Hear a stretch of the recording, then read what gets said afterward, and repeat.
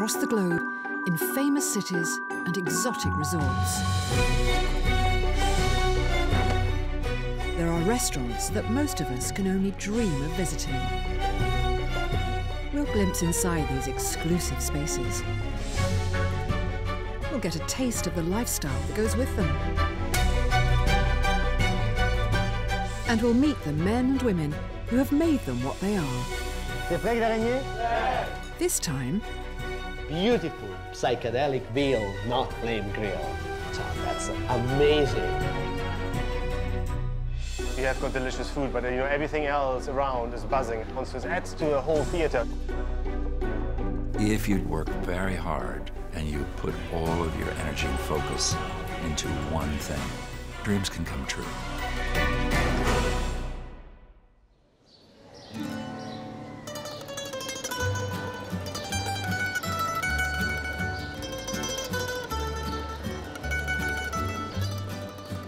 You can't get much more Italian than Modena in northern Italy. It's the birthplace of Pavarotti, home to balsamic vinegar, tortellini pasta, and also some of the most famous supercars in the world. The city is nestled in the Emilia-Romagna region, famous for its culinary tradition. But in the tiny back streets of the old town is a 3 Michelin-starred restaurant that is challenging the way Nonna used to cook.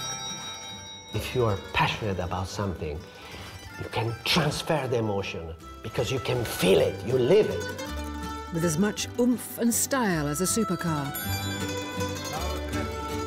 This is Osteria Francescana.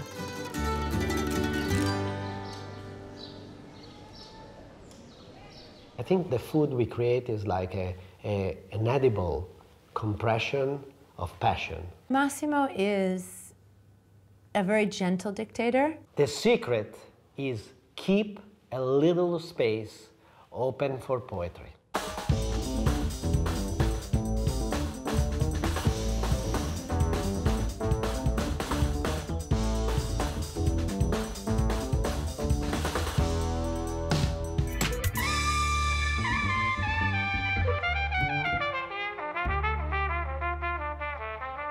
My perfect dining experience, I just want it to be unique.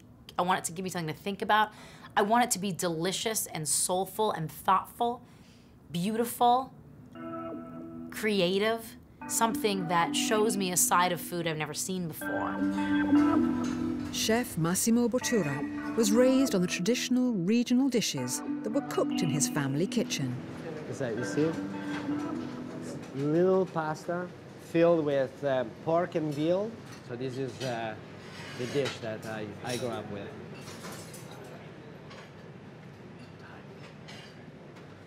But in the small 12-table restaurant he runs with his American wife, Lara, old conventions are lovingly reinvented.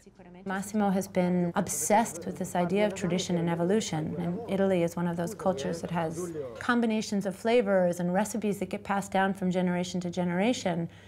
But you, as a contemporary chef, have a choice. I mean, you're not your grandmother anymore. You are yourself, and you have your own cultural baggage.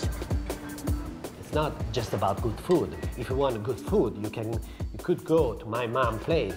She was an excellent cook, and she was cooking beautiful food. But the experience in Osteria is a different experience. When you have a big tradition, you feel comfortable in nostalgia. But if you look at the critic way and you ask yourself questions like, why do I have to boil the meat into the water? You know, because tradition told me that. You know, it's opening doors. Doors in which I can walk in and see things from a different point of view.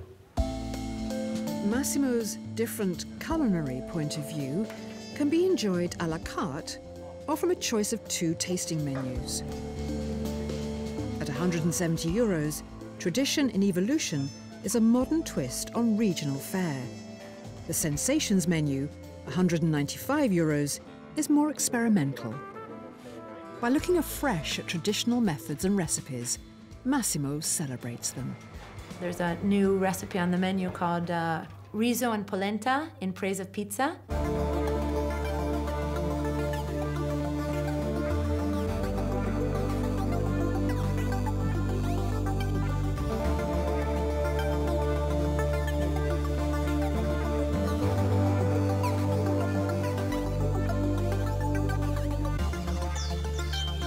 This dish combines risotto and polenta from northern Italy with pizza and tomatoes from the south.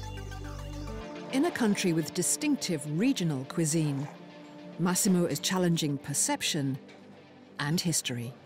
As fun and ironic as the plate is, and as beautiful and flavorful it is, there's also some deep thought going on there. And I think Massimo is really asking you to put your preconceptions of the Italian kitchen aside and look at it from another point of view. It's like a surfer that is on the wave. You know, I feel like that, you know. I never look at my past. I know where is my past. It's there. It's back there. And I know where I come from. Exactly. But my mind is always on. It's always to the next, and the next, and the next.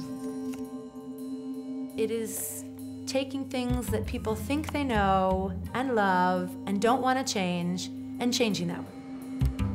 It is change that's been embraced with evangelical zeal by the rest of the kitchen staff. Our goal is to feed people's minds, take people on a different kind of journey, and help them see things from a different angle. This food doesn't exist just to satisfy people's hunger.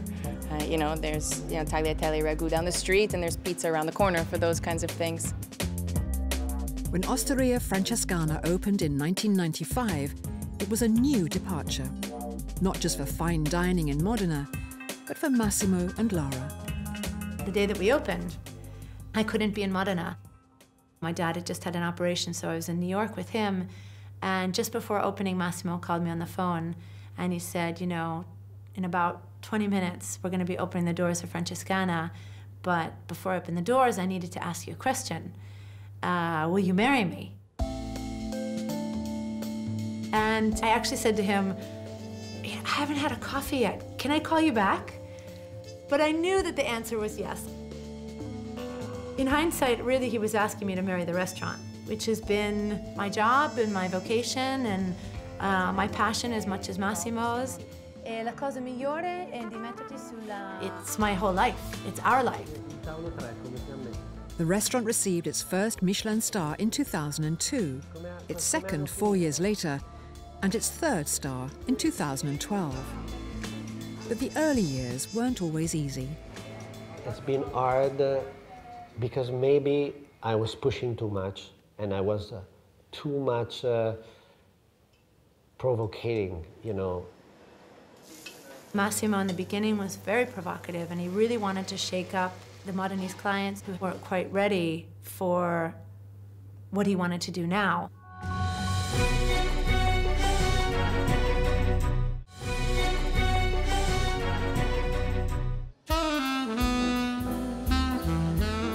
Osteria Francescana in Italy boasts 3 Michelin stars and an avant-garde approach.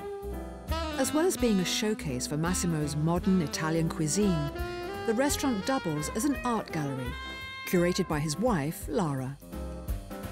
I came to the culinary world from an art background, and I was looking at everything through those lenses. Massimo came to the art world through a culinary background, and that was a great meeting of minds. If there's one thing that the artwork and the recipes do together is they have narratives. Lara was the one who introduced me to contemporary art. She's the one who made visible the invisible.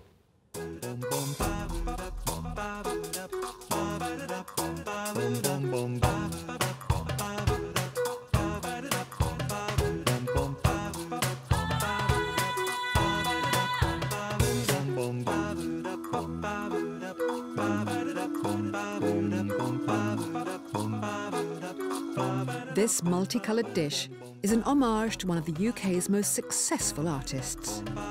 So Massimo read an article that Damien Hirst had hung one of his spin paintings in a fast food location in London. You know, Damien Hirst is one of my favorite artists. It's amazing. The title of the Hirst painting was something like beautiful psychedelic, gherkin pickles, shooting tomato all over your face, flame grilled.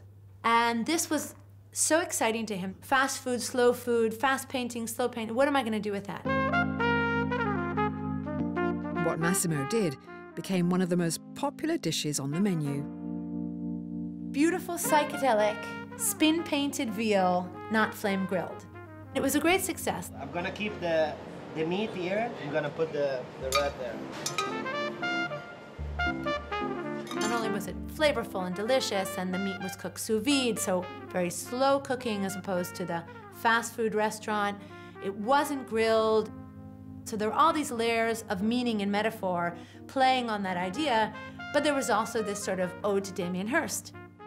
There's been a long debate around high-end restaurants as to whether they are art or food. In the sense that good art should reflect the world around us, I think they are on the level of high craftsmanship.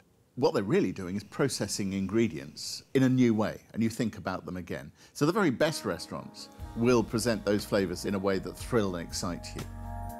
Earlier this year, art and food came full circle when the artist heard word of Massimo's tribute. Massimo received an email early 2015 saying, Damien Hirst would like to lend you, for your restaurant, a spin painting. You rename the title, you retitled the sound. So this beautiful spin painting was renamed as Beautiful Sonic Disco of Love and Hate at the Gate of Hell painting, with wicked pools of glorious color and the beautiful psychedelic veal, not flame grill. So that's amazing. Massimo's enthusiasm embraces all of his staff, in the kitchen and front of house. I have Lara, I have 2 kids, but my family is the whole team. And we live this restaurant as it was a family. You know, these guys are part of the creative process, because I always ask them to bring their culture, to bring their knowledge, and express themselves. Massimo understands the way that we think, each and every one of us. He understands our strengths and our weaknesses, and he works with them. We are a group of people that believe in this project. The passion becomes your life, because take 24 hours a day, your mind focus on what are you doing. Front of house, staff include identical twins, Andrea and Luca. Lara and Massimo, they are taking us as a family. You are actually part of the restaurant. You are part of this dream, because this is our dream. In the restaurant, we are about 35, and guests are between 25 and 30. So we definitely more employer than guest, but it's very important because we have to give them the best experience possible in Italian style. With top-end restaurants around the world, I think it's the people within have a desire to do great things and to do something amazing that's going to be memorable for the guest. It is a team effort. At the end of the day, it's about culture, and it's about knowing collectively and for every individual what is good and what is bad, and how you're going to get this experience to be fantastic.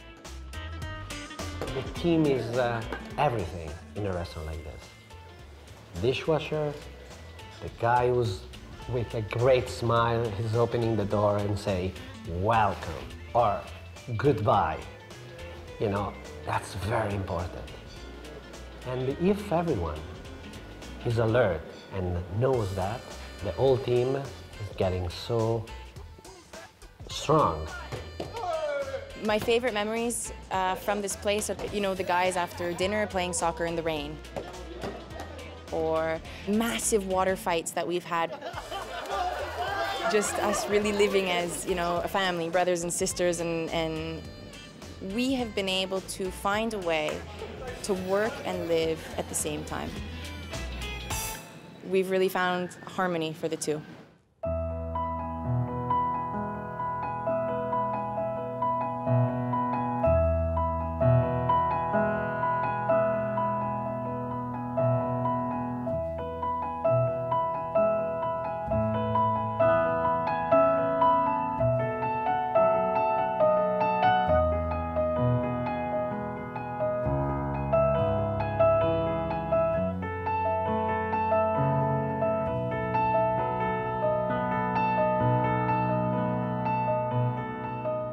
You cannot improvise to be a great chef, but great chef can improvise. Massimo is a person who keeps you on your toes. When he's around, there's a sense that, maybe you stand up a little bit straighter and you perform a little bit better. He is a perfectionist and is constantly pushing us forward. He is so volcanic, it's the idea of the volcano, that its explosions are scary, but they're very productive, and things happen. Sharing is a very important word. Obsession is another important word. But sharing with the team, sharing with our small town, sharing with our artisan, cheesemaker, farmers, fishermen, that's the most important thing. Cooking is not just about the quality of the ingredients, but also the quality of the ideas.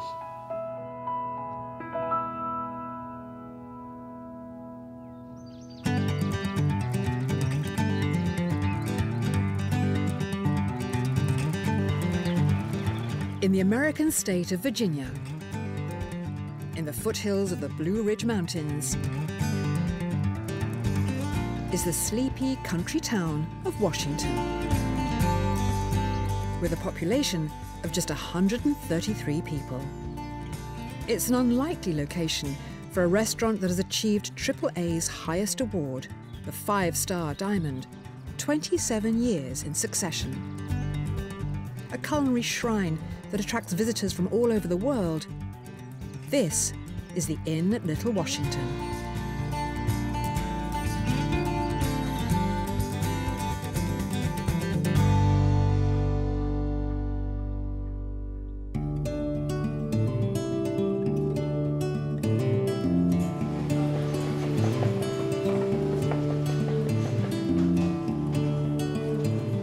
If you just sort of let yourself dream, and you work very hard, and you put all of your energy and focus into one thing, and you sacrifice the rest of your life, dreams can come true.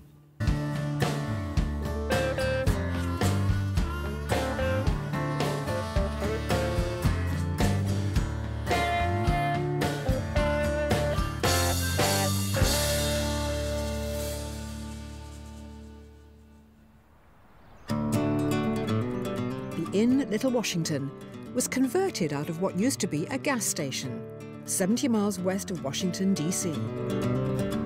At a minimum, the average person drives 2 hours to get to us. That's a big commitment of time. It's rare and unusual to find a phenomenon like this going on in such a rural area. The fact that it's geographically resembling parts of England made it seem more like an English country house. We like to think that it's a stage set and it's a fantasy. Chef and hotel owner Patrick O'Connell was a teenager when he stumbled upon the obsession he would make his lifelong career. The first job I ever had was in a restaurant at age 15. It's an addiction that immediately takes hold. It's something about restaurant people. They're unusual, they're eccentric, they're fun, wild and crazy. Definitely not normal, and I felt I had found my people. When I go into transforming food into something, I feel like it's a magic act. 110 staff work at the inn, nearly as many as the entire population of the tiny town. When people ask me to describe the restaurant or what goes on here, I start to sweat. You have to experience it, you have to feel it, you have to surrender to it. And no matter who you are, it will probably get you. Patrick began the creation of his fantasy hotel-cum-restaurant in 1980. At first, he struggled to have his design ideas realized. We were dealing with a local architect whose favorite color was white. And I said, we may have a problem.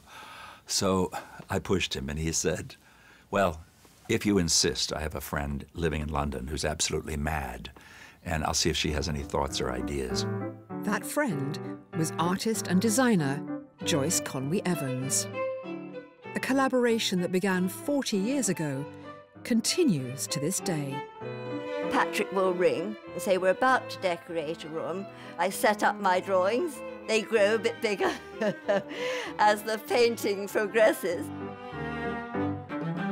I create really the basics, and then Patrick does the enrichments with his impeccable taste and his choice of things that complete the interiors. The design of the restaurant, of course, is very important, and you need to think about it, because if you do not think about it and you design it wrong, this is going to impact negatively on the guest experience forever until you change it. So you've got to think about it always from a guest perspective, and you've got to think about it long term.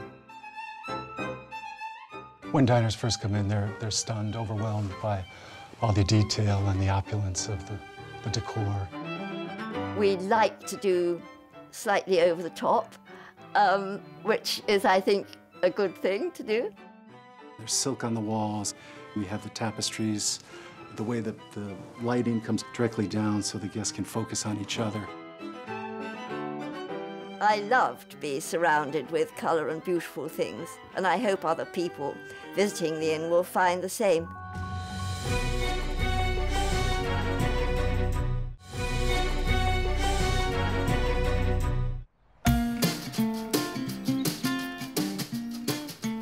The 5-star Diamond Inn at Little Washington in Virginia is open for dinner only 5 nights a week. Here, the guest's experience begins before they even step out of their cars. The valets are, of course, the first impression of the inn, so we always want them to be at attention, smiling at everybody as they come. We dress them in seersuckers for the summertime, and in the wintertime we have tweeds, so we're trying to create a sense of place. They're a wonderful, wonderful addition. Patrick O'Connell, as well as all of the dining room managers, are very attentive, and they're always constantly pushing us to do our best. You don't really realize until you're in this kind of environment how going just the small extra mile really makes the largest difference in somebody's stay. Just getting the door every time, or just being there for somebody, being friendly conversation when you're getting them out of the car, it really is what makes the experience special for our guests. Service can really differentiate a place. You have to get inside the guest's head. You have to intuit what they're looking for, and you have to imagine their expectations. And then you have to adapt to the signals that they're giving you. Great service is about attention to detail that you give to the guest in terms of what they want and when they want it. For example, somebody is looking up.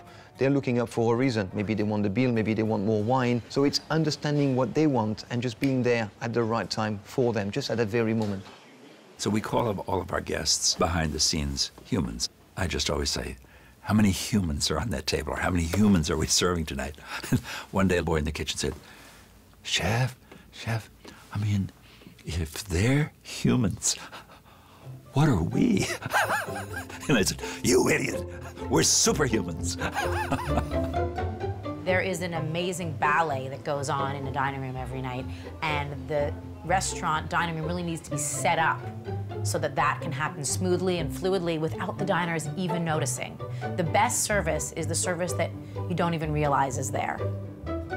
Patrick is very keen on how we move in and around the dining room. So we always try and go in the same direction, keep the flow of the dining room so there are no hiccups. Chef says that service done properly is a ballet.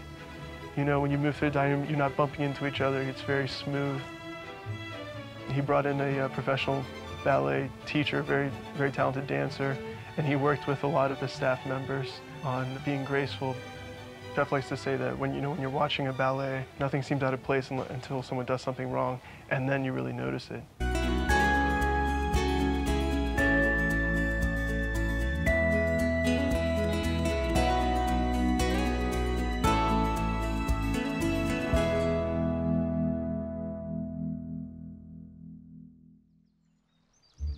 The Inn at Little Washington has become a firm favourite with American movers and shakers who travel from the capital to eat here. We get a lot of politicians because we're in proximity to Washington, D.C. And we get our share of the glamour quotient. Over the years, we've had a lot of actors and actresses, Jack Nicholson, Ryan Reynolds, Warren Beatty. Normally we wouldn't serve lunch, but we actually opened up for Barbara Streisand. She came and had lunch one afternoon. It's always a buzz. The room always loves it. There's just that little frisson that happens when somebody who's recognized by everyone walks through. We certainly have had a lot of celebrities. The ballet is particularly perfect on those nights. Patrick's exuberant and lavish take on grand British country house design extends even to the kitchen. After transforming the building into an English country house, it seemed only right that this should look like the original kitchen. I called Joyce, our designer, and I said, Joyce, have you ever done a kitchen before? And she said, no, but I'd love to have a go at it. I'd always been very inspired by certain kitchens I'd seen in country houses where they'd used tile work to a great extent. She channeled the dairy room at Windsor Castle, which was where the cheese was made, all in blue and white tiles. If you see the drawing of the kitchen and the completed result, the interpretation is remarkable.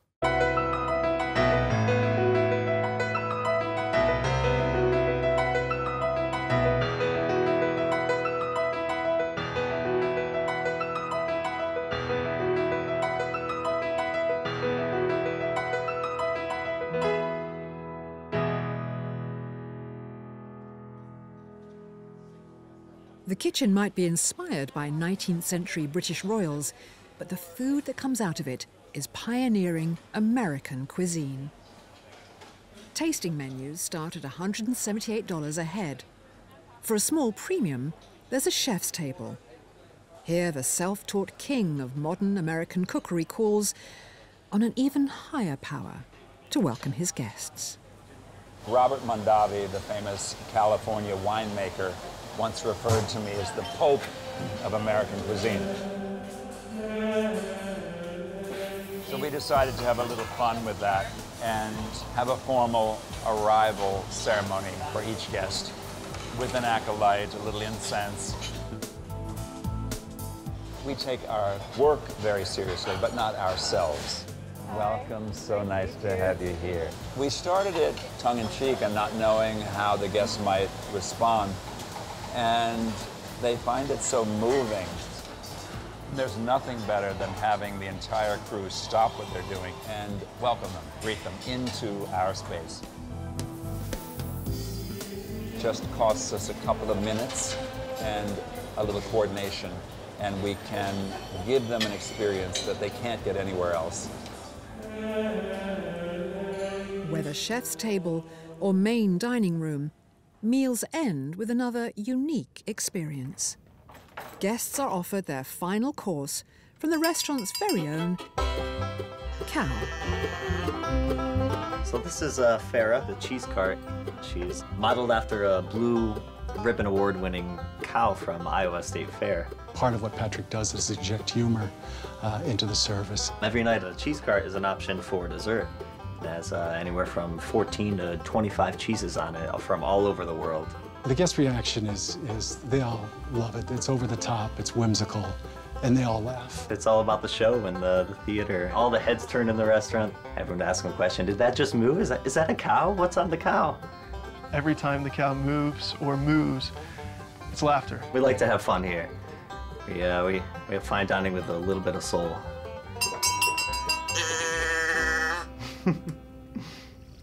People always ask me what makes the perfect dining experience, because it's not just about what's lying on the plate. It depends on who you're there with and whether they've made you feel welcome. From the kitchen to all the waiters, you have to feel they want you to be there and they want you to have a good time. The chef has removed the stuffiness from fine dining. He wants you to feel as though you've just stepped into his home for a dinner party. And so chef says, sit back, relax, enjoy yourself. You're our guests, have some fun. Despite many years topping best restaurant lists, Patrick and his team take nothing for granted. We're all looking critically at our work. I think that's been an essential component to our success. We are our worst critics, and it's never good enough, and it's never going to be good enough. I still think of humans as potentially dangerous creatures, but if they're chewing, you're usually safe in their presence. I still will look out in the dining room each night, and if someone's not chewing, I worry.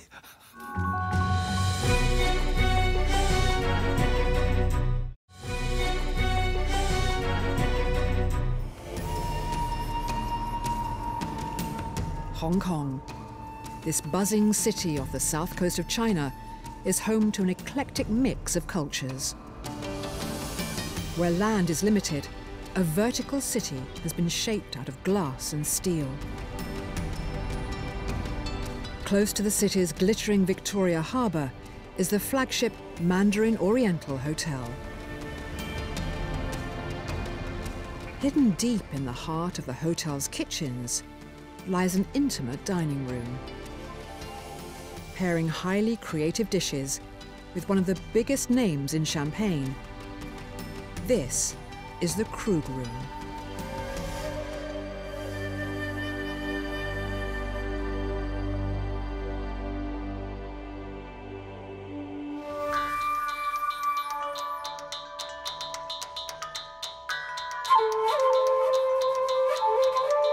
The restaurant's secluded location means it's not a place a guest might stumble upon by chance. The restaurant is tucked away inside the kitchen in the heart of the hotel, and it's, there's no signs for it. In the beginning, it was a private dining, but then the demand was so big. For the last 2.5, 3 years, it's been really treated as a restaurant. You can book it for a table of 1, for a table of 2, whatever it is. So the maximum we can see 12 people in there. The restaurant teases its guests with its secret location. The only thing what you know when you make a booking for the restaurant is that you meet in the Mandarin Grill and Bar for a glass of champagne.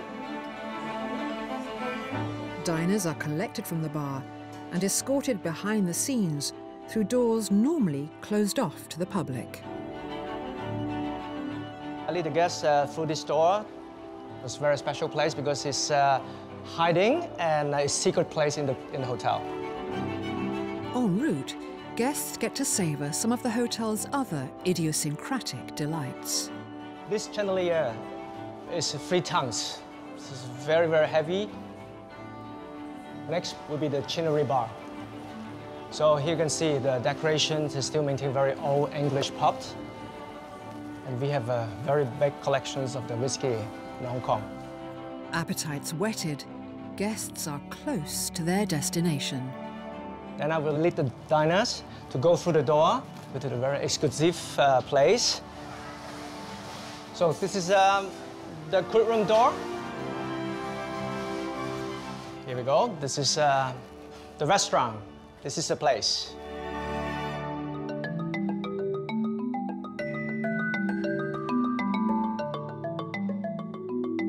In the Krug Room, there's a very, very special place because just like a chef playground. So chef can push the boundary, can do whatever you like. If you have got a smaller restaurant like we have got with 12 seats, you can do much more. There's no limitations. The growing trend for what's called a chef's table in a restaurant is, I think, an awful lot of fun if you can afford it. The idea is that your table, rather than being separated out in the dining room, is there almost in the kitchen, and that you'll see the food being produced around you. Then this can be actually a rather thrilling way to experience the best that a cook has to offer.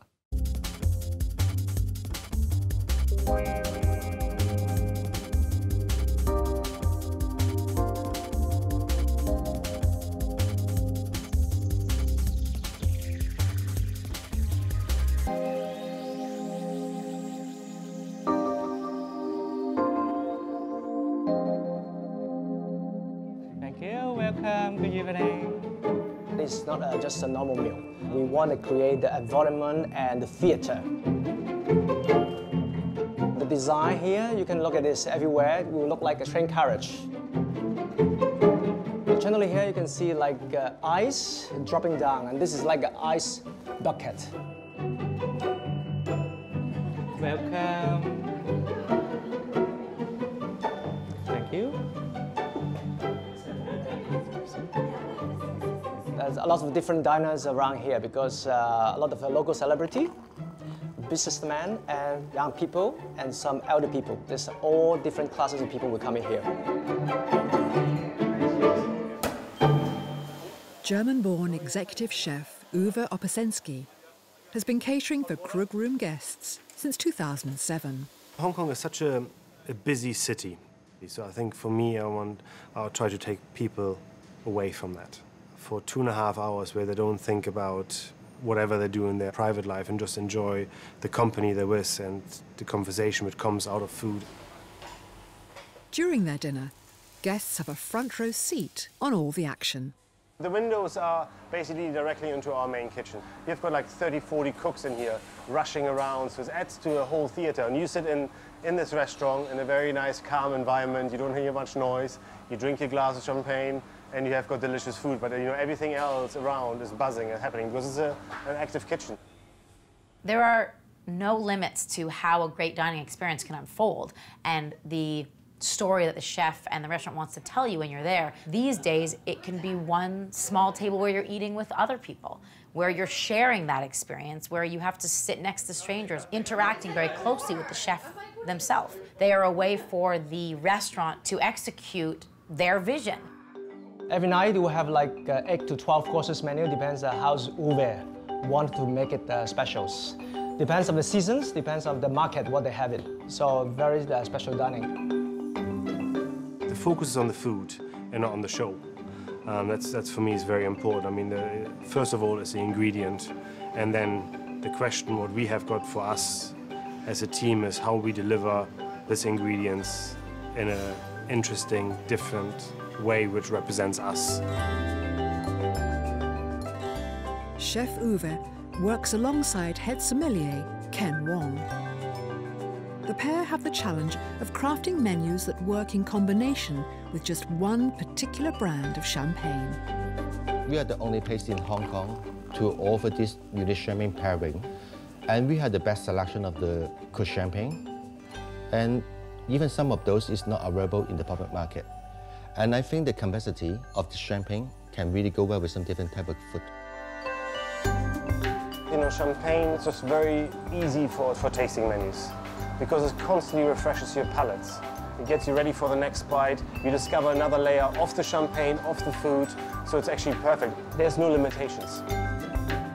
I like to interacting with my guests and share my knowledge so they can enjoy the best cuisine and also experience something they never tried that before.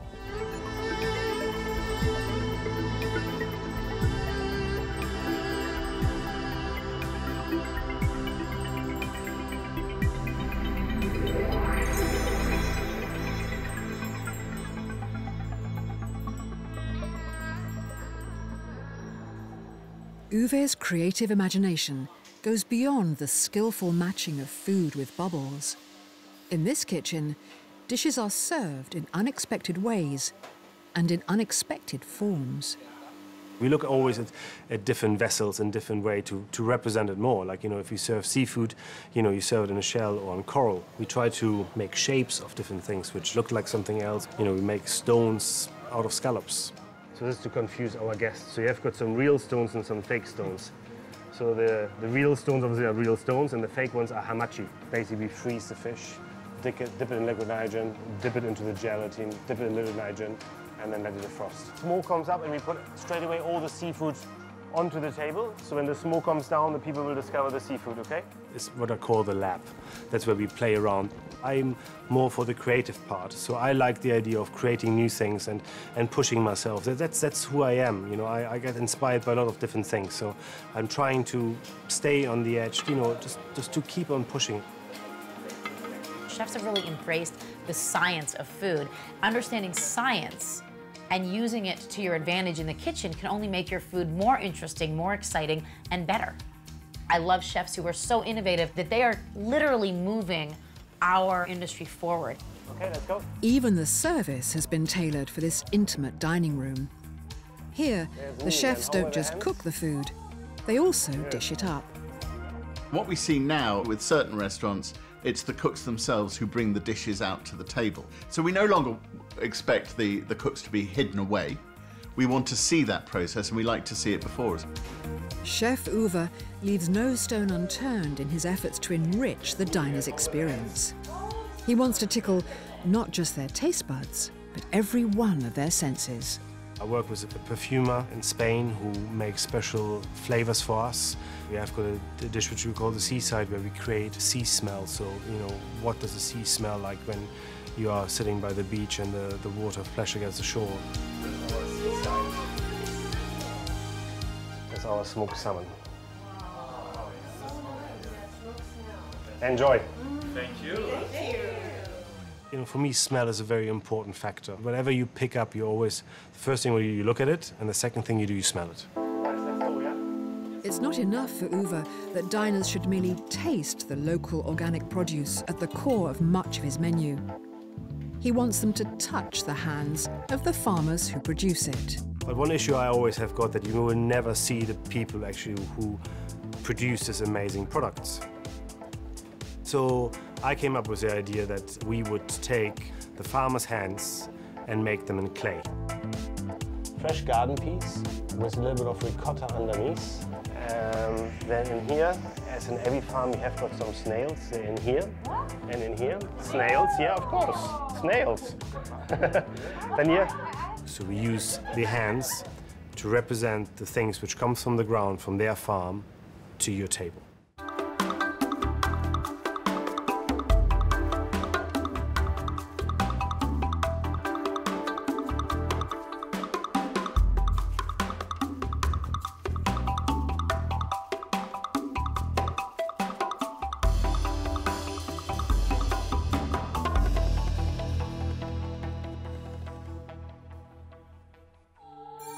Dishes with this level of artistry can take many months to refine. So inevitably, dining here does come at a price. So the price will be stuck at the $350 US. Yes, it's not cheap, but we offer the high standard of service, so we expect that the guests will have the same level expectations. I think they are highly demanded, and of course they are spending a lot. You have to know the food ingredients, where it's from, and maybe you have to know about the vitamins as well. So they have a very high expectation for every single details. But sometimes guests' expectations are turned completely upside down. So now it's cheese and ham. But this ham is actually not from Spain, it's actually made in Hong Kong. Our pastry chef came up with the idea of doing a ham, which is not really ham, which is an ice cream. We talked about the flavors first, and then we made a mold out of it. And then so we have got now this beautiful Iberico ham. It's a very special breed. Whole ham is ice cream, vanilla and strawberry, so which I'm going to carve now for you.